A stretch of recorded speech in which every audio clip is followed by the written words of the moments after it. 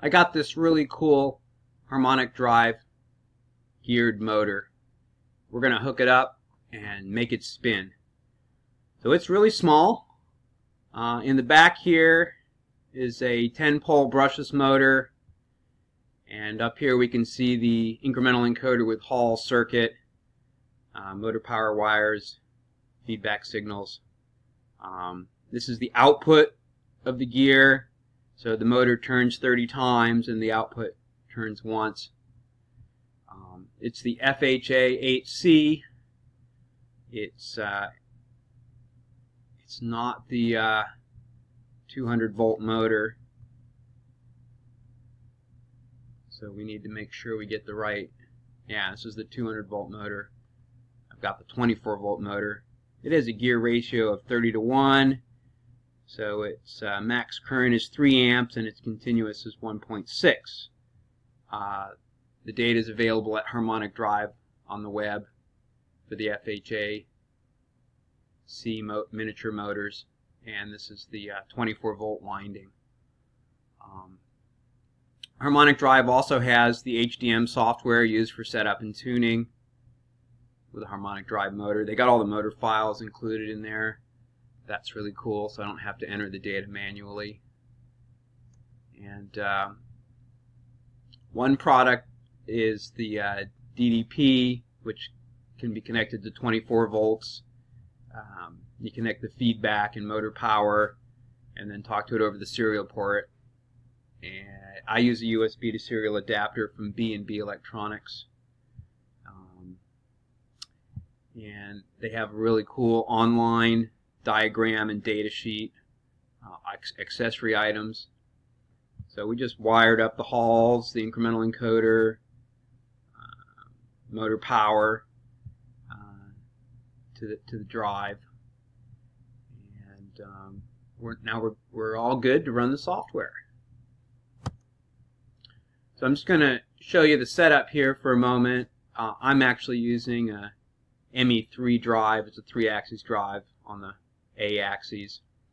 I've got the Harmonic Drive motor power wires connected to the power UV and W, red, white, and black, and the green wire is connected to the case at this end and to ground at the drive. And you can see I have earth connected to the drive from the power supply chassis. This is my star system ground, so located close to the drive. So the case is connected to earth. The feedback is connected. The shield finds a path to earth, so make sure you connect the shield. All shields should find a path to earth. So this is the ME3. Can do 5 amps continuous 10 peak, run off 24 volts. Could run off of 48 too. I think this motor is good for 48. I've also got the development kit, so the module plugs into the development kit, and it's all wired according to the data sheet. So I'm going to zoom in here and watch this spin. So using the software, I can jog it. It's been all set up and tuned. Calculated data is pretty good, gets us in the ballpark. So I'm rotating at 60 RPM, which should be 1 rev a second, but it's going real slow. Well, that's because I got a gear ratio of 30-to-1. So 30 times 60 would give me 1 rev per second at the output shaft. 1,000, 2,000. Yeah, that's about right. So we can see at the output shaft the rotation. This drive, again, we'll go through the basic setup here just to see what's going on. Brushless rotary, digital Halls, incremental encoder on the primary, position mode, software programmed, sinusoidal. There's no multi-mode port out on this. Well, maybe there is. So we could do buffered out if we wanted. The motor data for harmonic drives, FHA-8C is the winding, 30 is the gear, US200 defines the feedback, Halls with incremental encoder. From the data sheet, you can get the inertia, poles, peak and continuous force, maximum theoretical top speed, torque constant, back EMF, inductance, resistance. Or you could just open up the motor file from Harmonic Drive. They have their own software. The counts per rev, so it's 2,000 pulses per rev is lines, which is 8,000 counts per rev. And we've got loss detection enabled here. The current loop tuning is it's good to tune the current loop, but just I'm going to check the bandwidth. Should get about 1 kilohertz of current loop bandwidth, so we can let the bandwidth tester on the iLoop screen check the bandwidth for us. 1.3 kilohertz, that's good. I like 1 kilohertz. 1.6 amps continuous, 3 amps peak. There's some gains there for the current loop. Velocity loop, just make sure this limit is out of your way. I'm only going to go 6,000 RPM. I think that's the max speed limit according to the data sheet. So set this to at least 10% or 20% higher. And these gain values, someone has tuned it already. I can tell they're nice round numbers.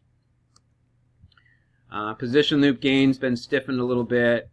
Tracking window, maybe that's a little high.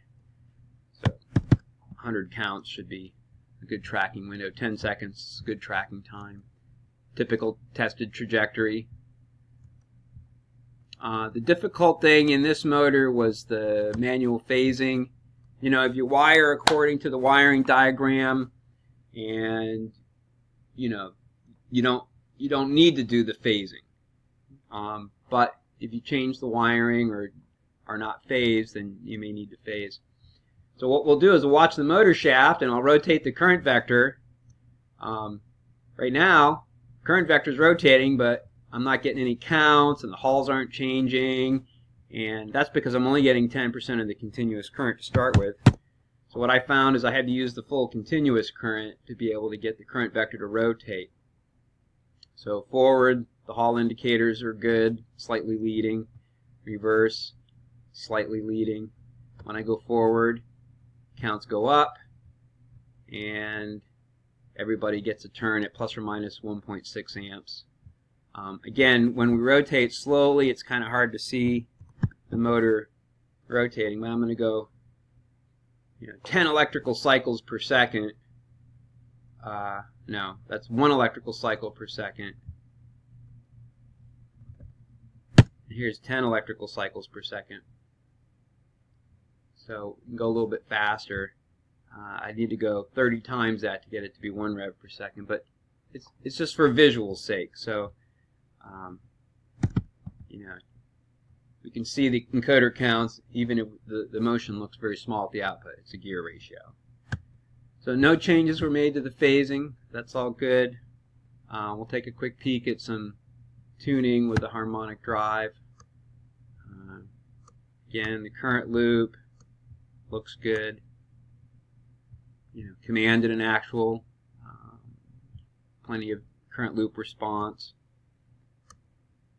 A little bit of velocity back and forth at 700 RPM. Nice and stiff, commanded and actual. That looks good. And we'll do a profile move. 8,000 counts is 1 rev at the motor shaft. So if we want to go 1 full rev at the output, that would be 8,000 times 8,000 times 30.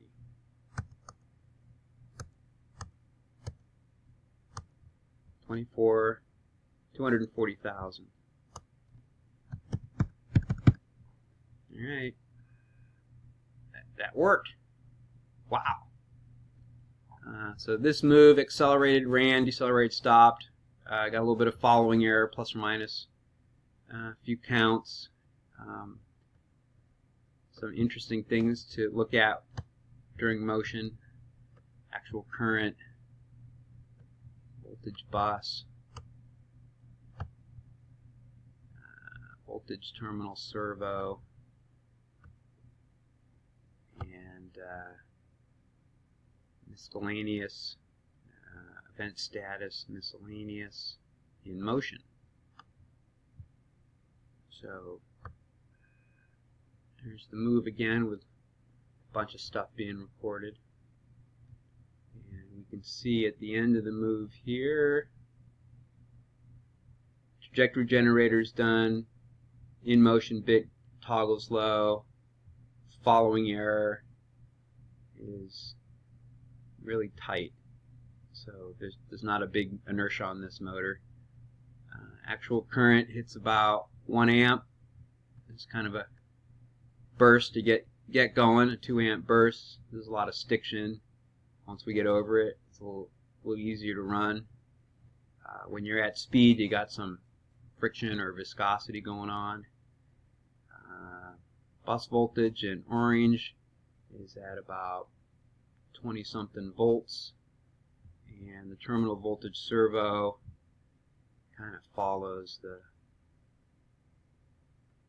current and speed. It's about 10 volts at this speed. I'm going to try the 6,000 RPM, see if we can hit that. Yeah, see, it's warning us, don't go faster than the limit. Again, very well behaved, 6,000 RPM. Did we hit 6,000 RPM?